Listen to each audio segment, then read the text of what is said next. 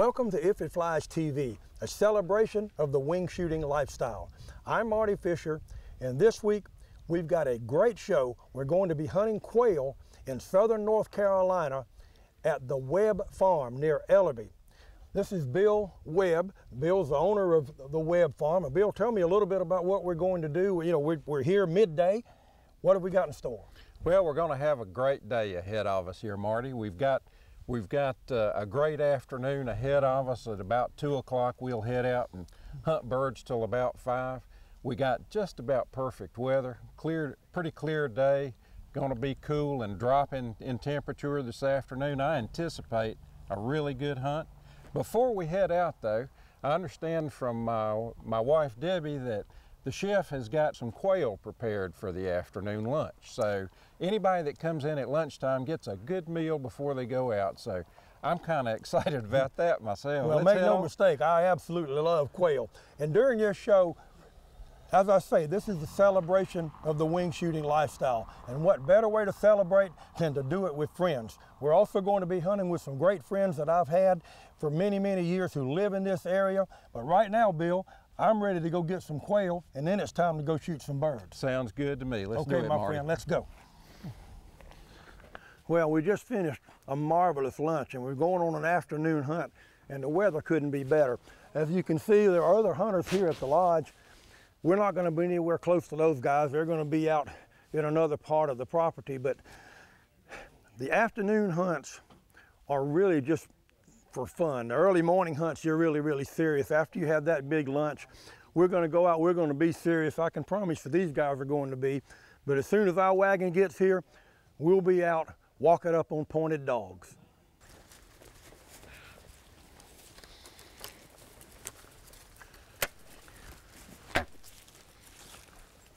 Well, this could get wild and crazy. Birds all in this thick stuff right here.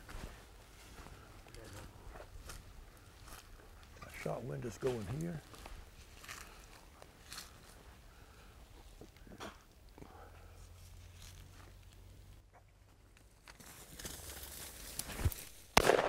One bird.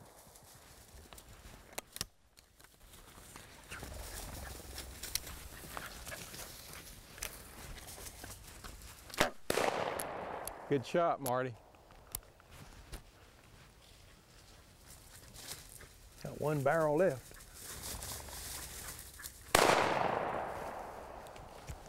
Now I'm out of bullets. The man's death on him. Now I'm out of bullets. I'm in trouble. Here, Bella. His reputation precedes him. Yeah, I'm telling you. Yep.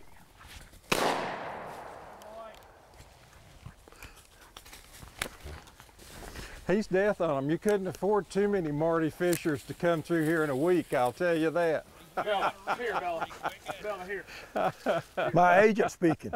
Here, Bob. Now, if you notice, we had multiple birds getting up there. The real key here, I had some shots that came by that I probably could have taken, but you know, I had dogs right here. I had a tree right here, and I just elected not to shoot the shot that came by this way. Fortunately, a couple of birds went out in that direction, and I was able to get them. But you got to really be careful, especially when you're in a wooded area. The one thing you don't want to do is you don't want to center a tree, because believe it or not, you can get some bounce back on pellets and things like that. But of course, that's why you see me with shooting glasses on all the time. You will never see me hunting without glasses on, I can promise you that. But that was fun. We picked up a few birds. Sun's still high in the sky. Let's go see if we can get some for Bill. Yeah, we got to find a covey. Marty, I believe they'll be in that wiregrass to our right, right there. They're gonna be in there somewhere.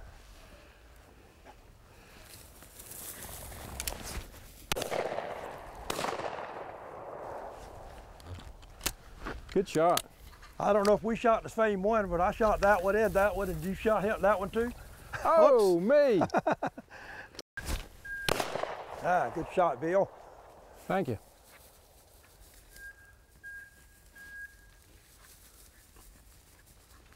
I just shot that one. I shot at that one. That's the only one I shot at. Good shot. That was fun. Oh yeah, that's great fun. Good gosh, how many are there in there? This portion of If It Flies is brought to you by Briley, a legacy of shooting innovation. We've got a point, and I don't know that we captured that point, but both of these dogs were running along here and they just slammed on brakes. So there's something going on right here. And this is a really pretty setup, I'll tell you that. Got a nice little clump of woods and all here. And real nice, beautiful pines and hardwoods. Time to go to work.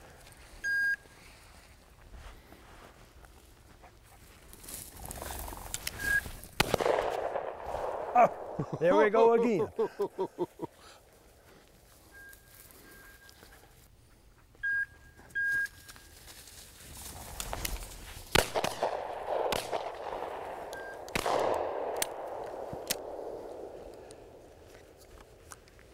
That's nice. Woo! That's nice. I got this one on the second shot. I got lucky and got two. That's great. They all wanted to go your way, Bill. Boy, I'm gonna tell you what, that was really fun. You know, I've hunted a lot of places, Bill, and I look at what you've done here. This is quail habitat, my friend. It's kind of the Sandhills of North Carolina version of what you'd see at an old homestead in the Montana plain. Yeah, you know? It does look a lot like that. It really does. About the same thing.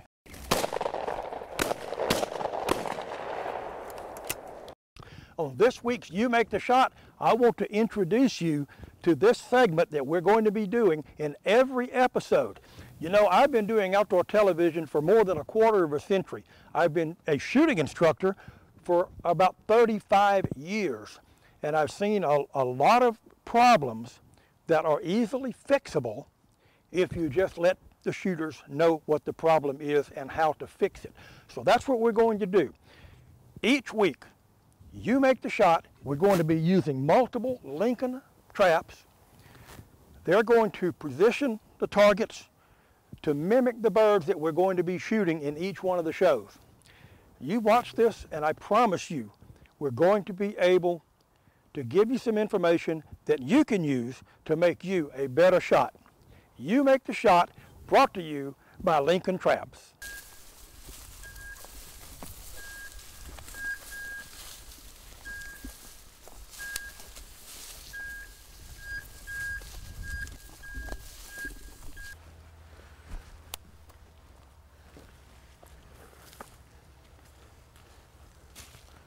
Ooh, this is pretty. This could be special.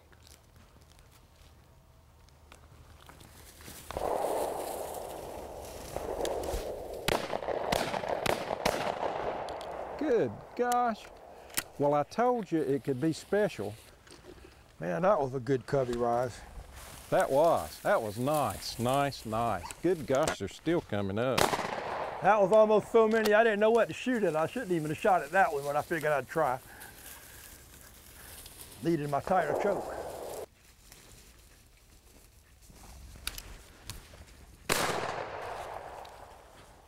Good shot. Pressure was on that one. As one of my friends says, that's a gaggle of birds. Boy, it was. You know, it's really amazing when you're out hunting on a big piece of property of what you might stumble on. I mean, we're out hunting quail today, and all of a sudden we come up on some houses, or what used to be someone's house. And of course, there's a lot of history in this farm. Bill, tell me a little bit about what we're looking at here and the history of people that lived here. Well, you know, my granddad started this farm back in 1906, and by the time he had worked the size of it up and the production on it into the 40s, there were 13 different tenant houses on this farm, each just like this. People living here, growing the tobacco, and the place was alive. And one of the things I really am proud of as an owner is that most of these people went on to buy their own farms after they farmed here for several years as a tenant farmer. That system really worked great. It kept the land worked, it kept the land burned. And then after the tenant farming system went out in the South, you start seeing things grow up more, not as much feed for the wildlife and everything, and that's when the landowners had to step in and start really doing more wildlife management.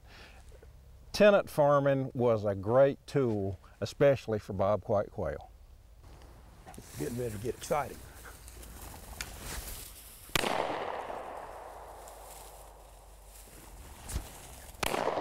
Oh,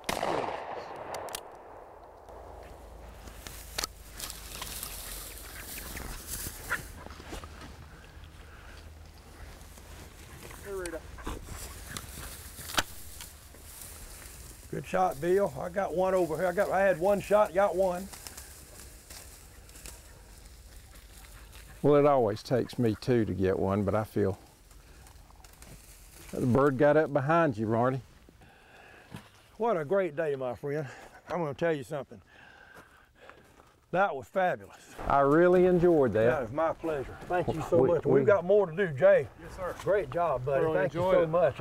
And by the way, thank you for bringing me up close to this fire pit. Yes, sir. It's a little cool here in North Carolina. They say it's actually going down to about 35 tonight, which, to be honest with you, is going to be perfect for bird hunting.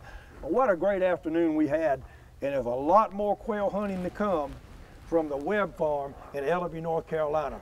Stay tuned. We'll be right back after these messages.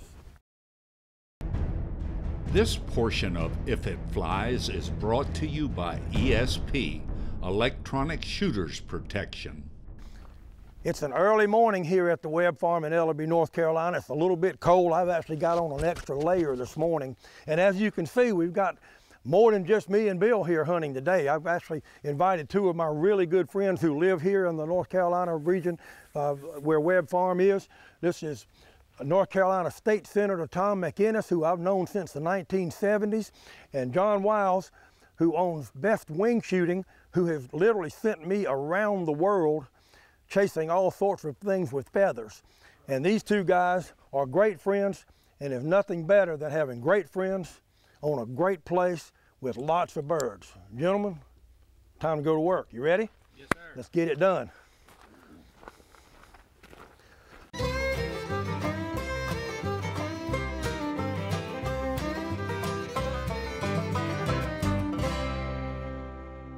All right, we've got dogs on point. Yep. Good chance to walk this breakfast off. Sure is. I'll take the left. All right, I got the right.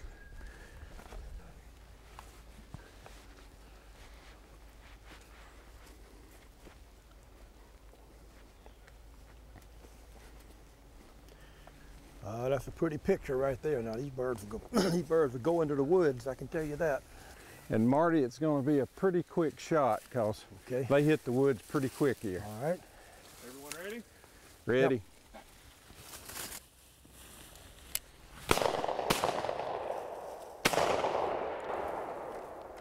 One out of two.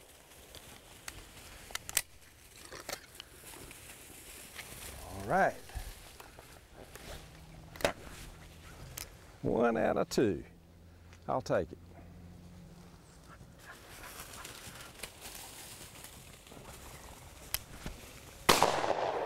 Good shot, Marty.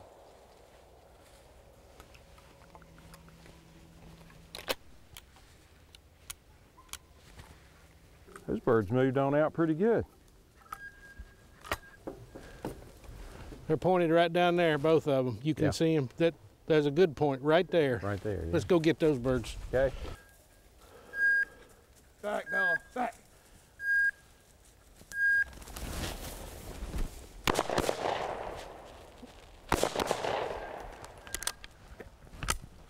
One out of two.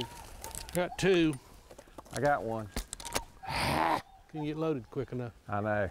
Too slow. I'm too slow.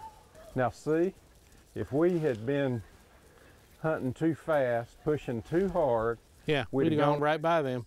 Sure. gotta give the dogs time to work when they're really acting a little birdie like that. Patience.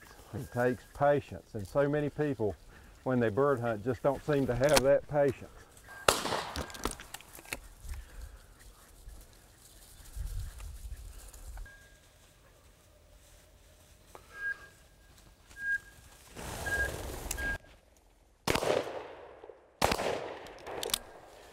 I think you and I shot the same one on that second barrel. Yeah, the high one? Yep. Yeah.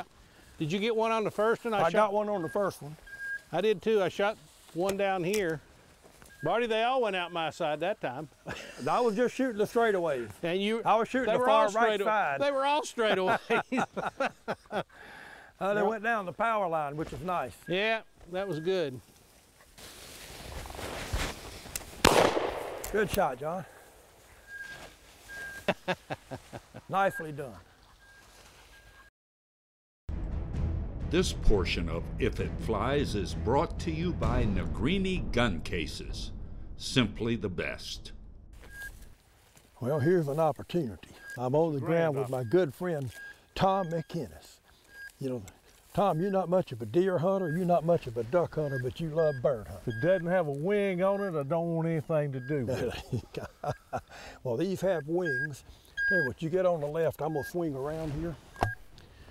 Probably want to see if we can push that straight in.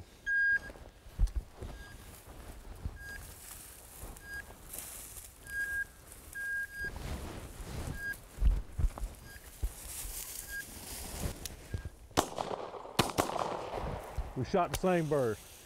Did we? Well, I only had that was the Oh, only no, you shot. did. They That's all what went I your say. way, except for them.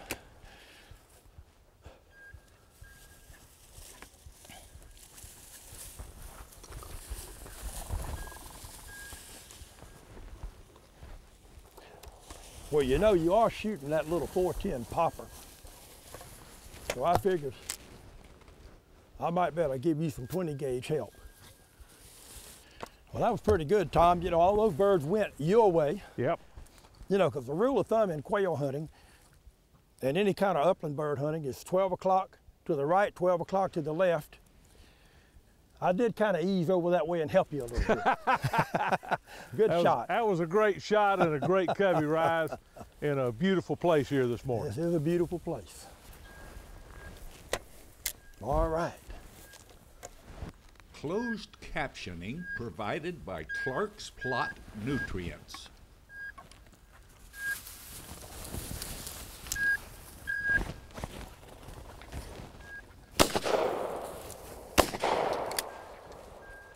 Look at my boy go. What are you talking about? That's good shooting, buddy. Well, I tell you what, a blind hog will find an acorn every now and then. Well, that blind hog had to have at least one eye open. That's nicely done. Thank you, sir. I didn't have a shot. Every bird that came up by me went behind me. Look at that boy go.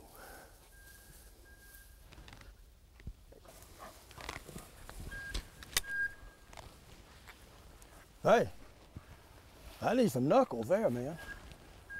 Good Wasn't shooting, bad for old plowboys there. Well, especially one that I know is not getting to hunt very much anymore. Now that he's a member of the North Carolina legislature, you don't have a lot of time to hunt. They got us down on short rations and light rations and long hours and low pay, Marty. But you know, it's very satisfying work when we help the people of North Carolina. Well, all good things have to come to an end, and well, we're at the end of a great wing shooting experience. Many thanks to Bill and Debbie Webb here at the Webb Farm in Ellerbe, North Carolina. What a quality place this is. The staff, the dogs, the hunting, everything about it. The food was just wonderful. And of course, I've got to thank Tom McInnis and John Wiles for coming to hunt with me. You know, those guys are great friends, and I really enjoyed having them. And thank you for allowing us into your home to share this experience. You know, the mantra of the If It Flies series is very, very simple. There's more to hunting than pulling a trigger, and I think we showcased that this week. Be sure to check us out on the web at ifitfliestv.com or on Facebook at facebook.com/ifitfliestv.